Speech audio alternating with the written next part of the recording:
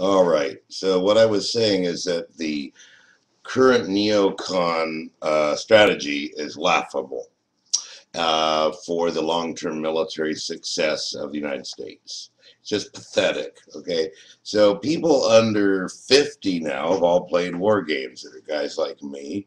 And in war games, as I said previously, during relative peacetime, and fighting these extremists is a joke. It's not a war. War is like Nazi Germany invades France. A war is like Vietnam, except they're coming over here. I mean, even Vietnam was technically a police action. You don't need to, but let's, there's a war. There's war, and then there's this war on terror, which is, destroying our economy unnecessarily. It's just a few bands of extremists. Even if they did hit us, the cost of our actions there are costing the equivalent in terms of lost money of 1 million Americans a year from car accidents and obesity and poverty. All the indicators that we have to combat is we have one of the highest poverty rates in the world. We have one of the highest incarceration rates. We have the highest incarceration rate. We have 2 million people in prison. China's only got 1.5 million. India's only got 300,000. Russia's only got 1 million. We got this obscene tax on our economy from corrections, an obscene tax on our economy from interest only on the 4 trillion that's been spent since 2000, deficit on militarism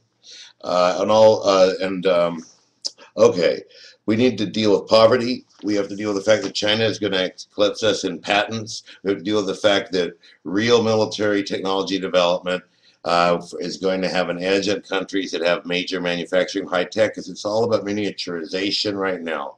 Moore's Law, which doubles computers every 18 months, has a very highly military application, because we have proof of concept now of things like erasing and restoring memories in the case of rats, embedding chips in people's head in the case of stroke victims. This is all on PBS recently. It's for real, and it's very interesting. So the technologies that will happen the next 10 years are going to way outstrip nuclear as a problem, because they'll be able to just wipe anybody out who's trying to do nuclear. Nanotechnology, masking events. See, with Moore's Law, anything that you can kind of prototype eventually will be commercializable, okay? Because you can never base a product design around something that's never been done. But once it's been done once, Moore's Law is going to allow you to stretch what it can do.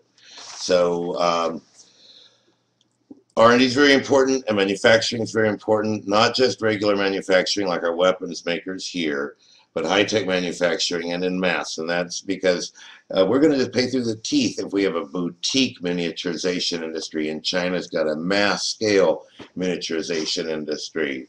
That's my view. I doubt anybody can disprove it, or I think it's probably true. Now, let's get back to summarizing this article. So Romney's not going to restore our constitutionality. There's no sign of that. He's not going to cut this laughable, pathetic military spending. So what's the laughable, pathetic part about it is that if you go to look at indebtedness of countries in Wikipedia or wherever, just Google it, you'll see the U.S. is number 10 in the world. Only above it is Jamaica and the countries in Europe that are in big trouble: Greece, Ireland, Portugal. Even Iceland is going to be in better shape than us after they just had their whole banking sector wiped out, according to the projections by 2015. That's the other problem. Our projections are showing that it's going to continue to rise, the deficit. No country is showing the ability to grow to be in the top 10 with the European and American deficits. Europe, Japan, and America will be below number 10 position in the world economies. And the thing we have in common is actually our debt levels, as I've mentioned before. So these people are stupid. Now, there's one way what they're doing makes sense, which is if they did an immediate attack now. So we would basically be having to destroy other major economies and cripple them to keep them from growing, which would be not in the interest of anyone except this ruling class. Because if the more business, the more business. If the Mexicans are rich, we can actually make more money. It's just like if you're selling a product. You want rich people, because then you can charge more for your product. Um, and you can also get into the market better because the product margins are fatter and people have more money to spend. So why would we want to make all these other countries poor? Only if we ran the whole show, and we don't. These people are not our friends. Okay, R&D, patents, China is on the right side of that. We need to have education. We need to eliminate poverty because that drives healthcare costs. I think I mentioned that. He's not going to help us with any of that. They're all clamoring for these stupid, insane short-term policies. It did take me about probably a year to put all this together half-time. But, you know, they've got millions of people. How could they overlook this? Only Ron Paul has been willing to take unpopular stands. And it does, to some extent, remind me a little bit of Winston Churchill. They both spent many years in the political wilderness. As far as, I don't know when exactly it occurred, but Winston Churchill got in a lot of trouble because he had this campaign against Turkey that created quite a massacre. It was quite unsuccessful during the First World War. But his warnings were so detailed and so numerous prior to the Second World War that no one could gainsay him. And he, in this same respect, Ron Paul's warnings have been numerous and detailed. And Winston Churchill would have never sold out to Hitler. That was clear to everybody because it was in his blood. It was his passion. It was his life. And it's the same with Ron Paul. Ron Paul's economics and liberty orientation, libertarian, if you will, is in his blood.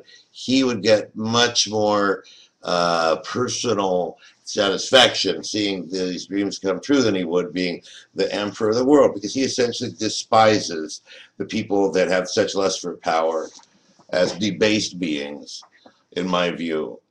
And like Churchill, he's being called by us to face down fascism. And perhaps like Churchill, a new generation will take over once the beast has been vanquished and the job has been done. Churchill didn't survive much longer than the Second World War as a prime minister. And maybe Paul won't either once the beast is slain. In other words, some aspects of the philosophy of a limited government could fall a number of different ways, because we do have the technology to eliminate want in the world.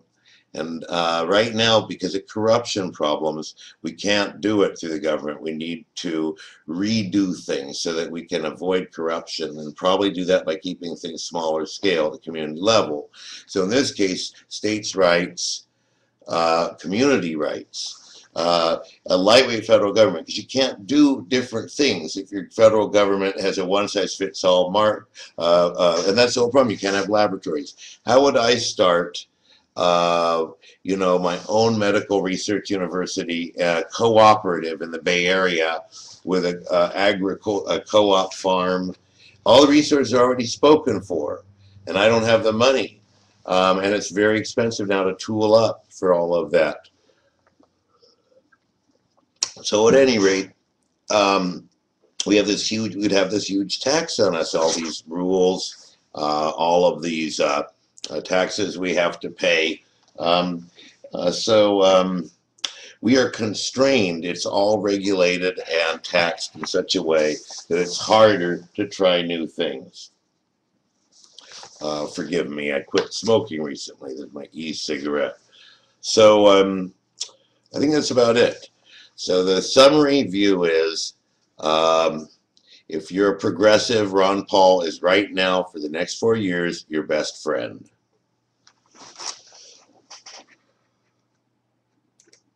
Thank you, good luck, and good night.